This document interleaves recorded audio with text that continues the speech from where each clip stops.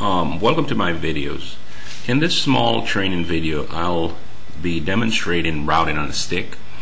This will actually demonstrate routing across a voice VLAN, a data VLAN, and a server VLAN. I've predetermined what network we'll be using for the data VLAN, and that's a 10.10.100 network.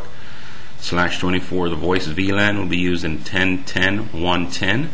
The server VLAN will be using 10.10.120. I've put together this network layout for you. I haven't configured anything yet, but I just wanted to give you this presentation, this depiction of what we're going to be configuring, so you'll understand exactly what we're doing. Alright, if you notice also, just so we can easily identify what network we're working with, I've made the third octet of the IP address equivalent to the VLAN number. So let's begin. Notice in my configurations also, I've deliberately left out the connection that's going between our IP phone and our PC, and also our IP phone on this side, because I wanted to show you myself how to configure that. So once we click on the straight through cable that we're going to be using, we just go into any interface. So in this case, I'm connecting it to fast Ethernet 01. I'm going to the phone. The phone has two ports. There's a switch port and there's a PC port. When it's connected to the switch port, what happens, the switch provides power to the phone and it lights the phone. It's called power over Ethernet. Now we're going to go from the phone to the PC. And in this case, we're just going to go straight from the switch over here, and we're going into our phone. Alright, so that's all I wanted to demonstrate through connecting the server, connecting all the other PCs, and the switch to the router is a piece of cake, something that we're all accustomed to doing. Now, if you look at my router, the link between the router and the switch is down, and that's because the router is not yet configured. So let's jump into our router and start configuring that. So the router, I just powered it on, and from me powering it on, it's at the initial configuration page, and it's asking me to go through the dialog. I don't want to go through the dialog, so I just say no, and it will just take me to that interface. So let's just start doing that. One thing I'm going to tell you also, we're going to be using sub interfaces on the router. Right? So the sub interfaces that we're using on the router, I'm going to use the third octet in the IP address to identify what is associated with what VLAN, and you'll see that. So let's start. So we're going to go to config T interface FA0/0. FA0 is what my router is connected to. That's the interface here on the router that's connected to the switch. Alright, so I'll just use this sub interface, so I'll use .100. We're configuring the interface that will be used to route traffic for VLAN 100. Alright, so once we're in there, we'll have to do encapsulation. Encap, we're using .1Q, and in this case it's for VLAN 100, so we put the VLAN number. What we're saying to the router, any traffic that's coming in that's tagged with a VLAN 100, use this interface to route it. That's all that's saying. We're going to put an IP address. The IP address that we'll be using on these sub interfaces will all be 1. So our routing points will be 1. So example, the data VLAN routing, the default gateway for machines or phones or whatever it is that's on that VLAN would be 10.10.100.1, voice 10.10.100.110.1, server 10.10.120.1. Alright, so let's do it. IP address is going to be 10.10.100.1. We're using 255.255.255.0. And what we will need to do, we will need to specify on any equipment that's coming in requesting a DHCP address. We'll need to point them to the server on this side, the server where DHCP will be running on. So the command to do that is IP helper address, and you will give the helper address 10.10.20.100. We know that from one networking segment to the other, broadcast traffic has dropped. So what we're saying here to this router, allow DHCP broadcast traffic to go across and allow it to go to this server, because that's where DHCP is listening on. All right, and that's what we just did.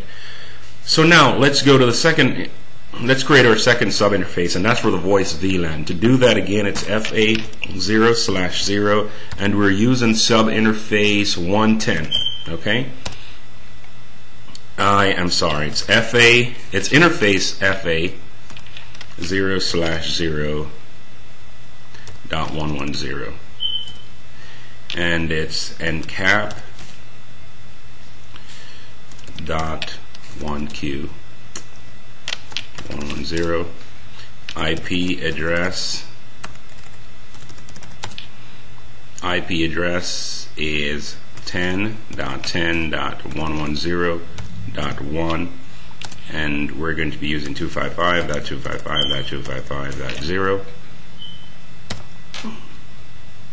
And again, down here, our IP helper.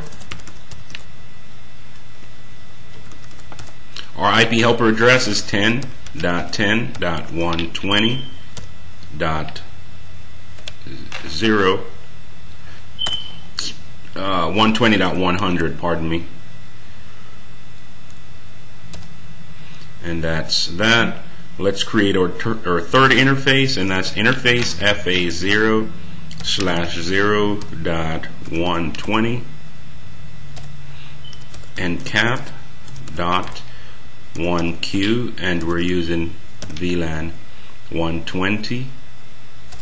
We'll be using IP address, and that will be 10.10.120.1, and it's 255.255.255.0. And again, IP. In this case, we don't need to put any IP helper statement, because there will be no machines that are on our server VLAN that will be using a DHCP address, so we don't need to put that there. Okay, so Control Z gets us back to the enabled mode of the switch, the router, that is. All right, so now that we have configured everything, I like to write my config. So I write my config, and one of the things that we need to do now, if I do a show run, I could look at the config on my router. So to do that, I do show run, and you notice that the interface that we're using is FA00, and that's actually shut down right now. We've created sub interfaces, and this sub interface that we've created here, .100, will be used for again for our data VLAN, where the sub interface 110 will be used for the voice VLAN, and sub interface 120 will be used for the data VLAN. So I just wanted to go that over with you. Now we need to go on, being that the interface is shut down, that's why everything is still showing red between the router and the switch. So to bring this interface online, we'll go underneath in the config mode, and from the config mode we'll go to FA00, and we'll do no shut. Once we'll do no shut, then we could write the command. To write the config to the router, if we're in config mode, the general config mode, or the global config mode that it's called, to write it we could do WR. If we're at the enabled mode, which we could get to by doing Control Z, then we just type WR. Right? It's the same thing. It pretty much writes it, and it's bringing the interface online. So here we are pretty much done with our router. Now let's jump into the switch. So if we go on the switch right now, we need to go into enabled mode. Again, it's EN config T to get into global configuration mode. I'll just make the window a little bit smaller so you can see what I'm doing. We first need to establish these VLANs. So that's VLAN 100, VLAN 110, VLAN 120. To do that, we'll just do VLAN 100, VLAN 110, VLAN 120. So we do have all our VLANs there. We could look at all our VLANs. We could do show VLAN brief. I'm not showing. I don't know if that's working. I'll just show VLAN, BREF. Show VLAN brief. So we just saw what we just created. That's VLAN 100, VLAN 110, and VLAN 120. Again, to write our config on the switch, we'll just do WR, and that writes the config there. The interface also that is connected to the router, we'll need to configure that to be a trunk port. What a trunk port does, it carries traffic from various VLANs. So in this case, we want that trunk port to carry traffic from all our VLAN. That is VLAN 100, VLAN 110, and VLAN 120. And that's how it will bring all the traffic across the link between the switch to the router, and it will be routed from these various sub-interfaces that we have created to send it back to the correct destination. So let's do that.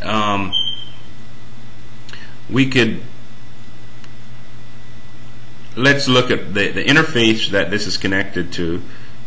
The router is connected to gigabit 01 on the switch. So if we go back to our switch and we go to config T and we go to interface GI 0/1, then we could say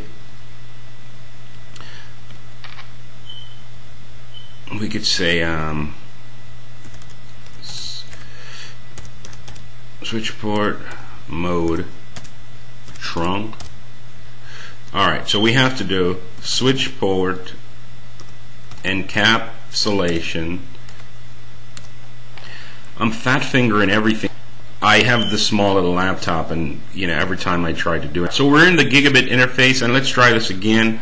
So again, let's see if I can do this without fat fingering it. It's switch port SWITCH switch port trunk, and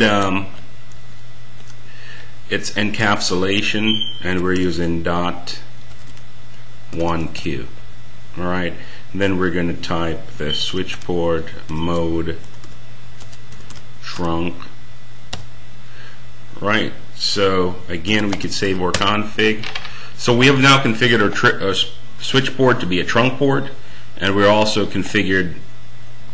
So now any data that's coming from VLAN 100, VLAN 110, or VLAN 120 will be sent across our trunk port. Alright, I think I'm going to have to split this video into two because we're running close to our 15 minutes. But let's go on our server now and configure our IP address and our DHCP range. So to do that, we go into configuration, and we have determined that our server will be 10.10.20.100.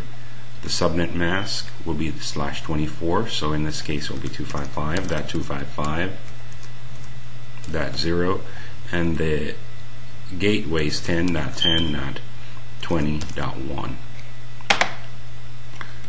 Remember that on a sub interface on the router down here, we already configured the gateway. So let's see if we could reach our gateway. It's 10.10.20.1.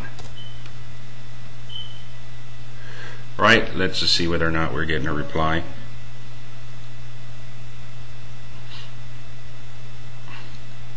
Alright, just like I expected, I didn't expect for us to get a reply because we have created all those VLANs, but we haven't associated any VLAN with any port. Alright, so let's go over to our switch. And once we go over to our switch, let's identify what port the server is plugged into. The server is plugged into port 5. Remember, we're tagging the traffic that is coming out of fast Ethernet or gigabit 01 that's connected to the router. And we're saying anything that's coming from VLAN 120 should be dropped off to the sub interface that is configured with 10.10.21. So we have to go into the switch over here. So if we go into the switch config T and we go into interface FA0/5, which is a port that our server is connected to, and we said switch port access VLAN. That's how we're setting the VLAN, and it's 120 that we created. Now, once that port comes back online, if we go back to our server, we should be able to, if it works. I'm also pinging the wrong IP address. It's 120.